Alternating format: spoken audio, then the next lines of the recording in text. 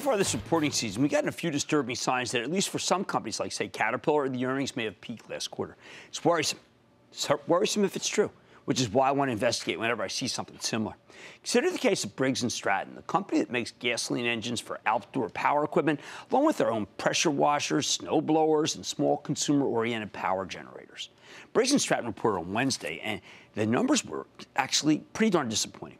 While the company delivered a 1-cent earnings beat off an 83-cent basis, its revenues came in light, up just 1.2% year-over-year, and its margins were under pressure. But more importantly, management cut their full-year guidance across the board. They cut their revenue forecast, they cut their margin forecast, they cut their earnings forecast. On the other hand, the lower guidance mostly seems to be the result of some let's say, one-time only issues. Still, the stock got slammed. It lost 11% of its value yesterday. And while it made up some of those losses in today's session, we got to take a closer look at this. So let's check in with Todd Teske, the president, chairman, and CEO of Briggs Stratton. Learn more about the quarter and his company's prospects. Mr. Teske, welcome back to Mad Money.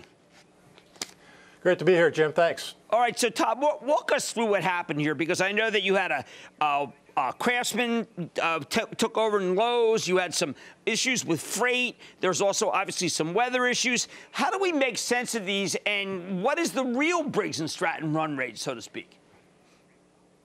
Yeah, Jim, if you take a look at what happened with the guidance, I mean, the quarter didn't come in too badly, but ultimately the guidance was the problem, and there was a number of transitory things that happened.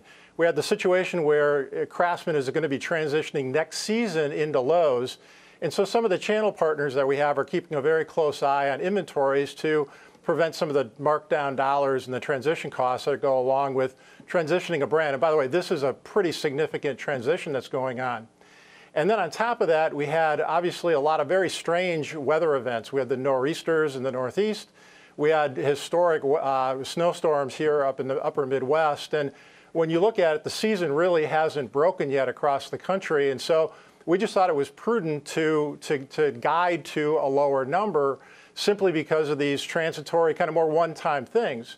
Yet at the same time, when you look at what's been happening, we're executing on our strategy. I mean, when you look at our commercial, last time I was on, we talked a little bit about the commercial sales, and we have a tremendous focus on that. And so if you look at trailing 12 months, we are up about 13%. So, I mean, we have a huge focus on that. It is coming through, and we're also making some investments through our business optimization that really focus on commercial mowers and commercial engines. And so there's a number of things that are happening, and I think there's just a lot of different moving pieces, which is why I think you probably saw the stock react the way it did. Now, what did exactly happen at Lowe's? Because I think our viewers are going to say, well, what are they saying? Craftsman, Lowe's, Briggs Stratton. I want to buy Briggs Stratton. Did Lowe's decide to go only with Craftsman?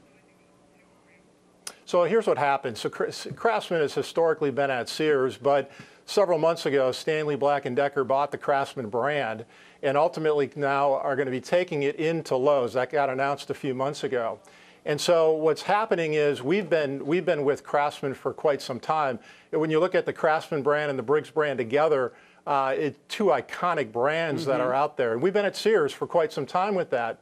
Now as they transition and Stanley Black & Decker is going well beyond the outdoor power space, you're starting to see the transition happen where there's going to be some brands that are there today that are going to either transition out or become lesser. And so you've got the transition costs that are out there if there's too much inventory at the end of the season. So the channel partners, again, are really working their way through it. But we're excited about that we've powered Craftsman for a long time, and we want to do whatever we can to help with this transition that's going on at Lowe's. Got it. Now, you've returned $355 million since fiscal year 2012, but your market cap right now is $780 million. That's kind of weird when you think about it. It's almost like either your market cap's too low or you sent too much back to the shareholders. In retrospect, was there another way to be able to create value other than just because the stock is way low and yet you spin off all this cash that shareholders get? Well, it really comes back to, Jim, it's our capital allocation policy. And so as we go through and look to reinvest in the business, which is exactly what we're doing with our business optimization. And then we look for acquisitions. And you've seen us do some smaller acquisitions. We will do larger acquisitions, but we want to be very careful in terms of making sure we can get that return on investment and the return on capital that we're looking for. And then lastly, we'll return money to the shareholders. And so we do that through dividends, and we do that through share buybacks.